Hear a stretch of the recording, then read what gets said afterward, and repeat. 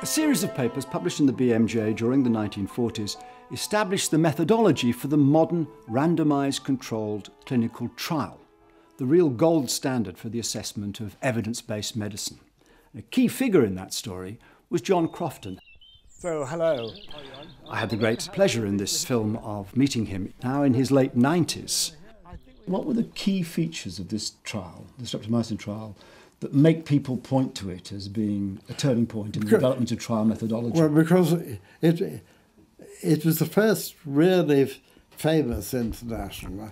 I think the enchantments told me that before the war there'd been one or two international trials on malaria, and certainly Philip Darcy Hart had done a controlled trial, I think during the war, on some sort of drug for the common cold. Patulin.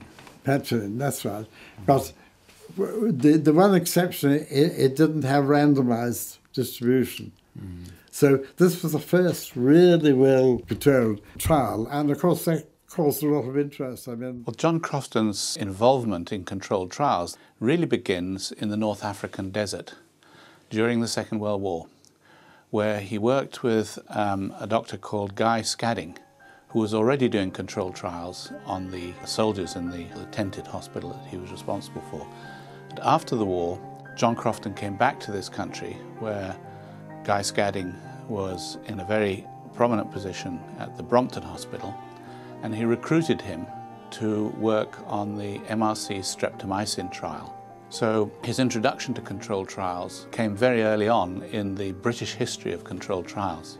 We were originally going to treat everybody for 6 months, but when they started baby resistant, I think they cut it down to 3 months, because they then decided this wasn't going to be a major contribution to treatment of TB. It might enable patients to have operations in their chest, because they all went wrong, previously, that if they could get a temporary control, then they wouldn't get secondary TB infection. TB was a dreadful disease in those days. Some forms of it could kill people very quickly indeed. And when a drug, streptomycin, was found, that was a fantastic breakthrough. So when the drug was first used, it was used to treat these very serious cases of tuberculosis. But there was doubt about how well it worked in pulmonary tuberculosis. So it was decided that a trial should be done to find out how good it was in pulmonary tuberculosis, and that's one of the reasons that the trial got done. The idea of using streptomycin to treat TB, was that, did that come from America? Well, the basis of that was penicillin had been such a dramatic success that everyone was looking for something of the same kind. And of course it was quite different. Patients didn't develop penicillin resistance while they were having the drug. Becoming resistant to the drug you were using, that was new with streptomycin. And, rather sad. What would you see as the highlights of these 18 papers in the BMJ you described? Can you recall the papers you're most proud of? That's the one about resistance. The one on resistance, that's 1948. 1948, yes. That's right. John Crofton's real contribution was founded on the basis of his understanding about how to test treatments in a valid way.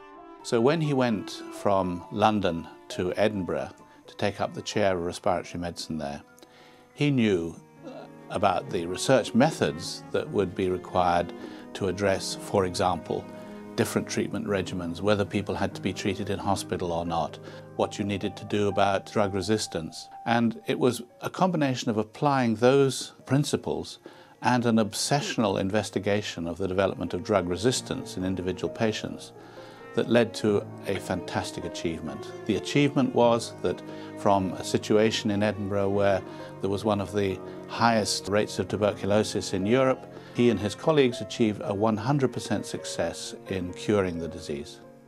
There were obviously enormous improvements in chemotherapy of tuberculosis during the 40s and the 50s, John, largely as a result of your work. What's happened subsequently? Our TB went down, so I couldn't really do research there and got involved with the International Union, and there we did this trial in 23 countries. We also did the first international study of whether drug resistance was important. We did it in 12 countries with no arrest. And he looked at the lab techniques and found they were very variable. There was no other international trial till the early 1990s. Do you think that medicine now is very much more securely based on evidence, on scientific and clinical evidence, than it was when you started in medicine? Certainly, there was really very little scientific background to medicine until after the war.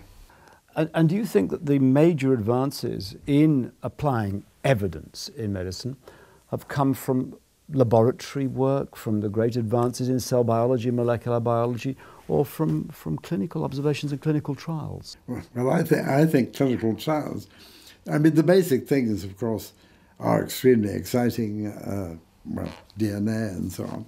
Potentially, there's probably much more lab stuff in the future. At the moment, there are more contributions from control trials. The streptomycin trial that was eventually published in the BMJ in 1948 is generally regarded as a landmark. The report of the trial is wonderfully clear. It's quite a long report, but it's very well written. And so it was a landmark in that sense and is widely regarded as a landmark. Crofton not only showed that streptomycin was an effective treatment for tuberculosis, but in doing so developed all of those techniques of randomisation, of blinding and so on, which are the basis of all randomised controlled trials these days.